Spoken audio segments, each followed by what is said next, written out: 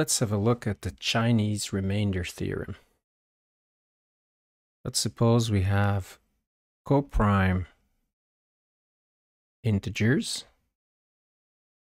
bigger than 1, which are called ni.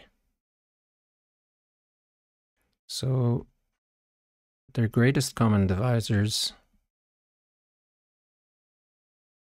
are 1, since they're coprime.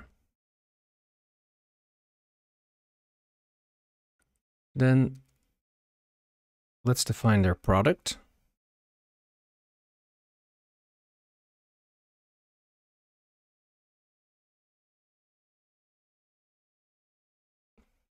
And call it big N.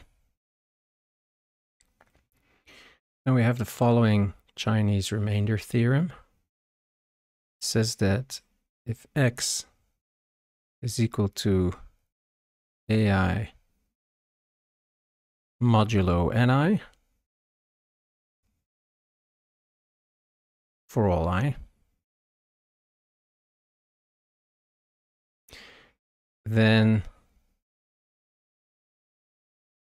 x has a unique solution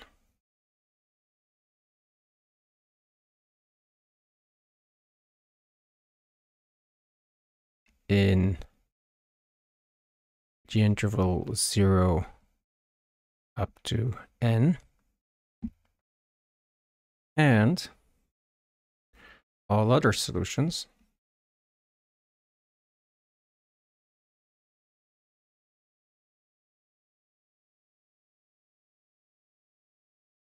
are equal to this solution modulo big N. So for instance, if a number equals to something modulo 3 and to something else modulo 5, there's a unique solution modulo 15 between 0 and 14. So the proof basically goes as follows. Let's suppose that we are in the case k equal to 2 and that x is equal to a1 modulo n1 as well as equal to a2 modulo n2, then by Bézout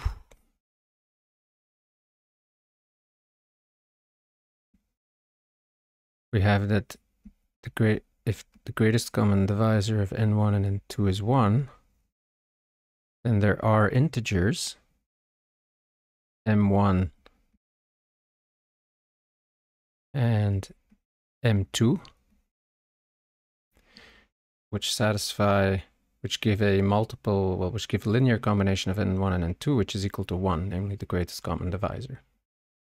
So these integers exist, and then a solution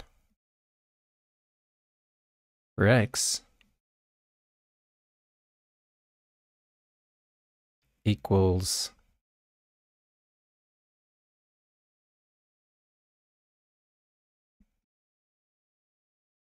a1 m1 n1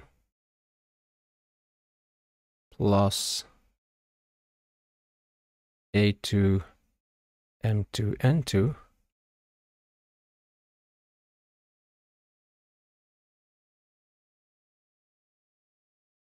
so this is a solution, and if this is a solution, it is fairly obvious that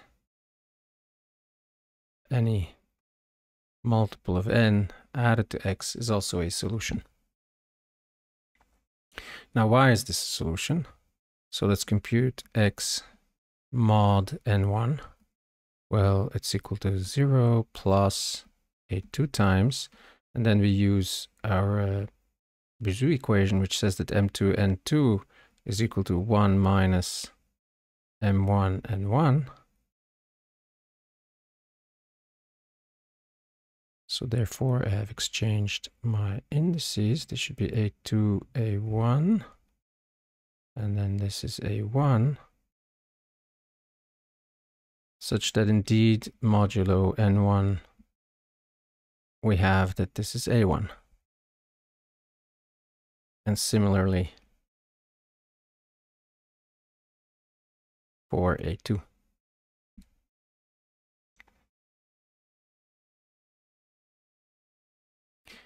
Now, this makes it obvious that there is a solution between 0 and n, because I can bring the solution I gave into this interval, and then it's not difficult to show that this solution is unique. And then by induction, one generalizes this to k and I. Now, one interesting application of this Chinese remainder theorem is that if you have the group, the cyclic group Zn, which is nothing but Z modulo Nz, then there is actually an isomorphism of rings which maps Zn to Z to the product of the Z and I's.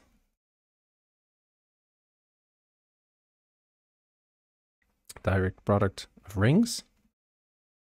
This is a ring isomorphism.